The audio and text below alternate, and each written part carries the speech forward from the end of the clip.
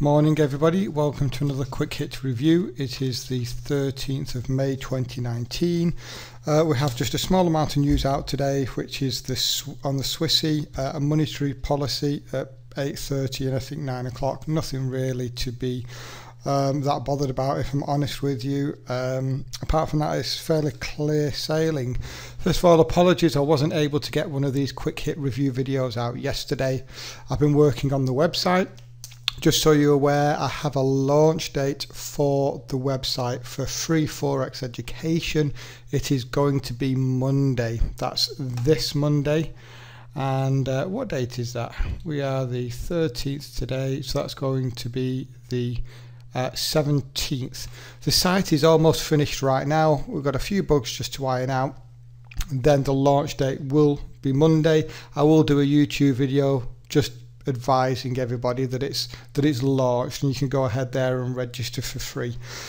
So I've got 9 currency pairs that I'm looking at. Again, it's a watch list. These are not trades that I will actively get in unless it provides entry signals. So a lot of trades over the past 2 weeks, guys, where I projected big moves and they've all come off, and I've not been involved in any of them.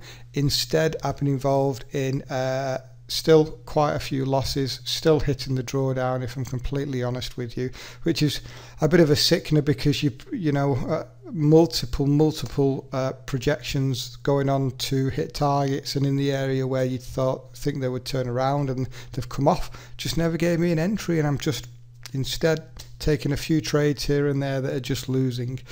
So let's start off anyway with the Aussie dollar CAD.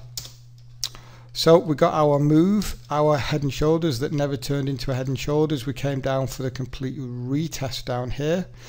Now this is a decision point. We are down within the wicks. My personal opinion is that we are going to come to this lower level. So I am expecting a breakout. Sorry about that, particularly with this setup, a directional run, a pullback. When we start to see directional runs and pullbacks to a 382, typically it's a sign of trend continuation, particularly since there's room to go lower. So I am expecting a breakout here. Let's go down to the 240. In saying that, here on the 240, if we were to get a reversal, okay, so first of all, we need to not close below the wicks, this lower level of structure. If we were to get an initial structure high and a pullback, well, we have a head and shoulders. So this is really a decision point, but my bias is that we are going to violate this level. Until that happens though, I do nothing. If we drop down to the 60, I've got nothing here, to be honest. Let's go down to the 240. Gonna have to change that shortcut key. It's F1. It keeps doing that. Okay, so this is what I'm going to be looking at here. I'm going to be looking for the market to violate to the downside like this. I think that we can violate and get a pullback. I will be highlighting the wicks just here on the 240. Then I'll be dropping down to the 60, and I'll show you why I'm going to be doing that. And here on the 60, I'm then going to be looking for that pullback to this wicked area, because we have a psychological number, that 9200. I'm going to be looking for that double top or a head and shoulders and a chance to ride it down. First target, a retest of the lows, and secondary targets, you guessed it, is going to be this lower trend line right down here. So that's what I'm going to be monitoring. Aussie dollar USD, AB equals CD pattern, double top. Nope, double bottom. So we're still getting the reaction we talked about. This was another one where I said pay close attention to the wicks just here. We came into it and we are now seeing that move lower. Let's go to the 240. In fact, just let me go and show you this, because some people's data is different and this was not valid for them, but for me it was. And I said, if we highlight the wicks just here, drop down to the 240, we had a valid double top. Just look, put a structure level on just there, this double top was valid. Now I know some people's data I've been talking to has been different. For me, this was valid, and we had a confirmed break below, close below. I told you I'm going to be looking for a 2618, pull back to that 61.8 fib. We never got it, guys, and now we've come down to retest this lower level of structure. However, if your bias is still short, there is no reason why we can't look for a violation of this structure level and a continuation. Let's drop down to the 15. You could, I don't think I would, but you could look for, oh, we had an AB equals CD pattern. This is it. Okay, AB equals CD pattern. This is what I'm looking for. So AB equals CD pattern, structure level on at where price came to. Let's look left. Comes right into this decent level of structure, resistance, support, support, support,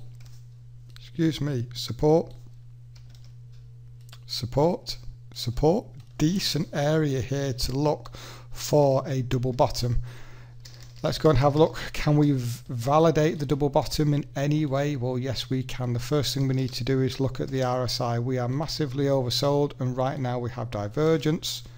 We are looking for our second test here. I'll be looking at the market coming down, holding, and then I'll be playing for fibs-based targets. Just before we do that, do we have any other confirmation here at all? Well, we have that psychological number, 9600, great place to hide stops behind. Do we have any fibs? No inversion. You get a 1618 extension there, nothing major for me, to be honest with you. This is a fibs based pattern, so I will be playing for fibs based targets. You can play for the 382 or the 61.8. I think for me personally, I'm just going to be playing for the 382. I'm not dead sure how much, because we are quite bearish here, we could still continue lower. So you'll get your entry round about here, stops going ATR below the low. Well, that's only 4, so I'm going to want to be 5 pips underneath that psychological number. It is a great place to offer some protection. And if we're looking at targets, well, that 382 does not come into the outside return, so I'm actually going to be playing for a little bit past it. So I'm going to make that dark green. See the outside return here. It doesn't come into the 382, which is unusual, but it just means that we can get a slightly better reward to risk on that trade. Let's go and take a look at the Euro Yen, the head and shoulders and the trend continuation. Okay, so first of all, you have an entry right now. Move low, lower, outside return. Move lower, outside return. Move lower, outside return. This is your outside return. We have a second chance entry, so within the here we have a lower low, lower close. Pay attention to, though, we are within the wicks. Okay, if you were taking this trade, I would be playing certainly for a retest of the lows and hold for secondary targets. You're only pretty much getting a 1-to-1 at the minute, I think, so you're looking at an ATR above the high, which is 65 watts.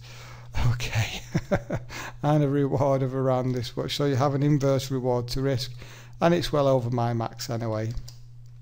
We're looking at something like, yeah, 204 pips, so it's a potential. Let's drop down to the 240. Looking for more conservative entries. Now, you do have one. I've been talking for the last week about this AB equals CD pattern, and I think this was the currency pair where I said it came in the middle of no man's land.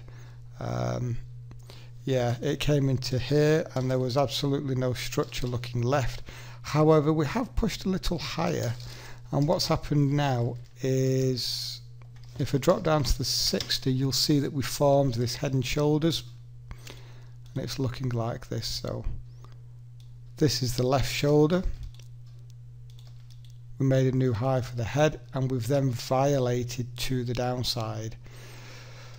We have already now hit fib based targets just there at the 382. However, This does look as though it has legs to come a lot lower, and I would still treat this as a trend trade or a head and shoulders.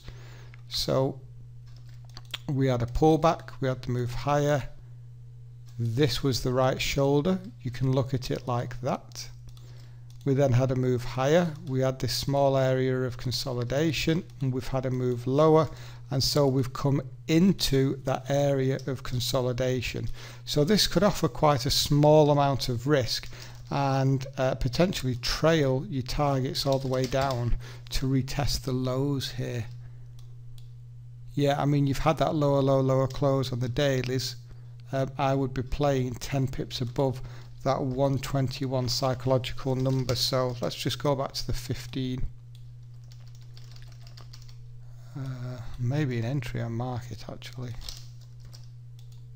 Let me go back to the 60.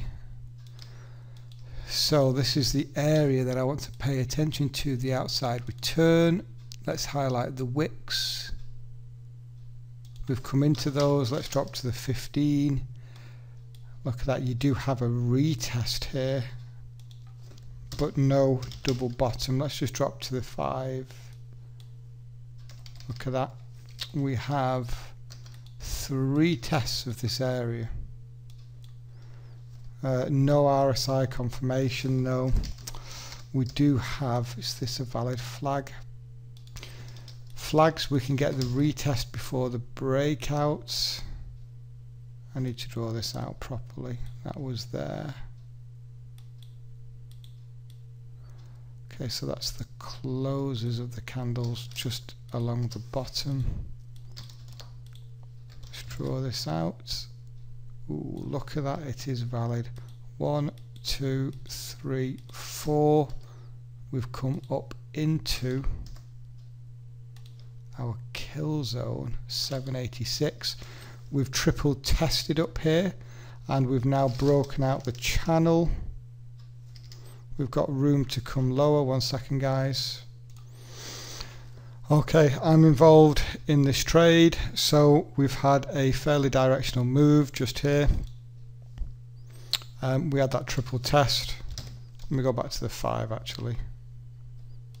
So here on the 5, we've broken out the channel, so trend continuation as well, playing for that 127 fib, and also playing for the bigger extension down at 121.10.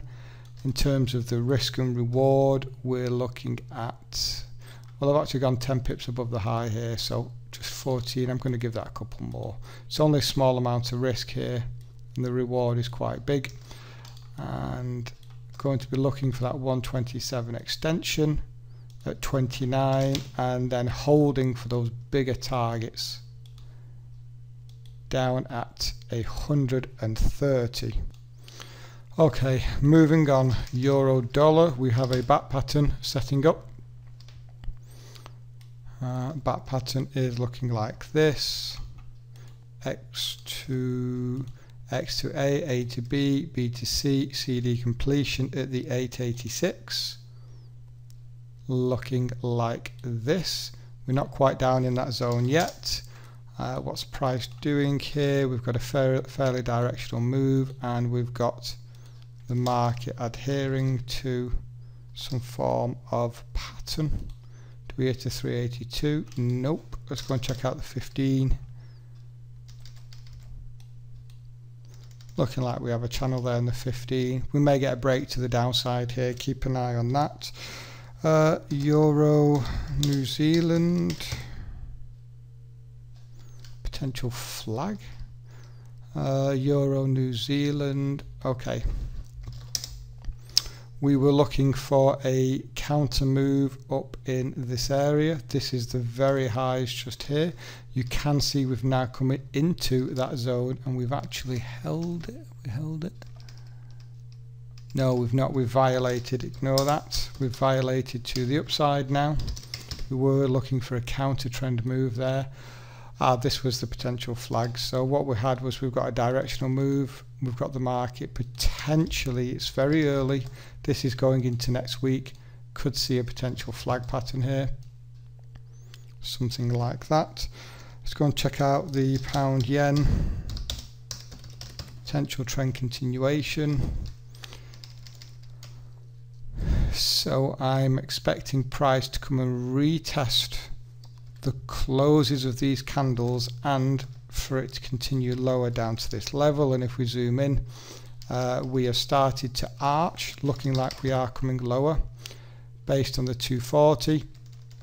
This was another one where we had the AB equals CD pattern and came right into this zone.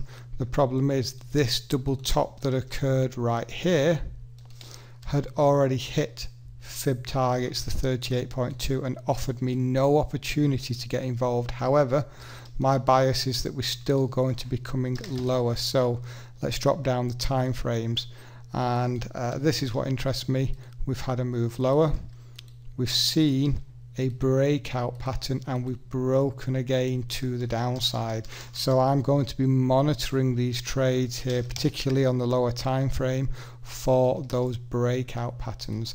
I thought we had one here, but it's not looking like we're going to get it. However, pay attention to, you may get an entry in the form of a back pattern, X to A to B, B to C, CD completion, give you the opportunity to play for a retest and even an extension on that trade. Pound dollar, potential low and tight flag, may not be good enough.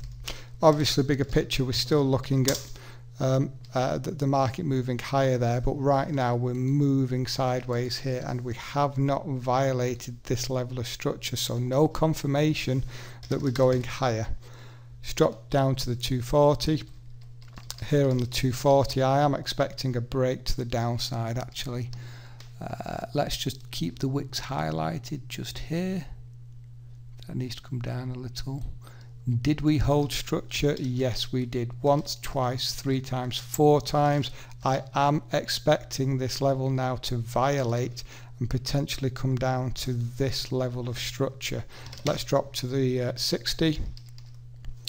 And here on the 60, we haven't yet come down to retest this internal level of structure. Let's go to the 15. And I was looking at this.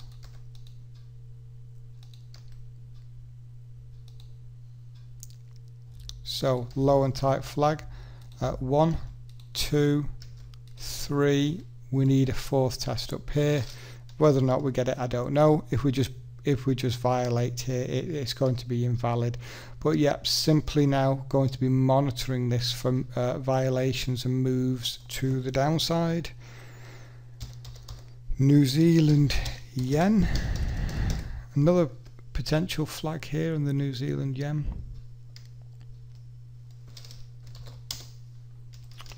Okay, New Zealand yen. We could be coming back down to retest our lows. This was one where I said pay attention to this falling level of structure. We could actually see a move lower. We got the lower low, lower close candle, and we've had multiple lower low, lower closes now. Pay attention though to the candlestick formations. Looks like they're getting smaller and we could be running out of steam. This was one where we was looking for another head and shoulders, and I said watch for the pullback here and a chance to get short, and we never once again got the pullback, but we got the move. This level here of structure though, pay attention to it because we have not yet come down to this internal level of structure. If we drop to the 60, it's not right. Let me do that again. Let's drop down to the 60. Then we had a move lower, a pullback, and now we've just had another move lower. Okay, so we are in trend here in the 60 with room to go lower, and if we drop down to the 15, this is where we could see that flag pattern, so very directional move here. And if we draw it out based on the closes of the candles, we could see a flag pattern form. 1, 2, 3. Would be looking for the 4th test up here. Typically these turn within the wicks. The wicks for me are anywhere here. That would also come into a fib ratio 61.8, so pay close attention to that. I would then also play for fib based targets here, so swing high to swing low. Keep an eye out for that 127 fib. Look where it comes into at our level of structure with that 7100 psychological number. Going to be keeping a close eye on that. New Zealand dollar, last currency pair, guys. We have been projecting a move lower, and we are getting that move lower. Multiple lower low, lower closes, though look at the candlestick formations, we are running out of steam. Let's go to the 240, another one where I said look out for the head and shoulders, look for the violation and the pullback, but we're just moving lower. We didn't get the pullback again, but the projection was right. What are we doing right now? We're moving sideways after a directional move. Let's go down to the 60. And this was the potential low and tight flag. That's what this was. It's a bit ugly if I'm honest, but let's draw it out again. So we have a swing in the market, we have a directional move, we have the market adhering to a trend line.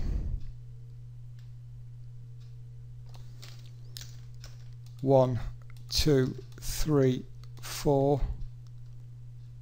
We did hit there 5, 6, and we're back down here now. Might be difficult for us to get back up for another test. Let's make sure it's valid. It's not come into any psychological numbers. It hasn't come in at structure either. My bias is that we're still going to come lower. If this is valid for you, you can be looking for that 127. If you were to enter in now, you'd be getting a reward of around 31. Stops would have to go in ATR above the highs, which is 7. Gets you just before that 6600 psychological number. So yeah, you still have a positive reward to risk. 26 of risk for 31 of reward. That's all, guys.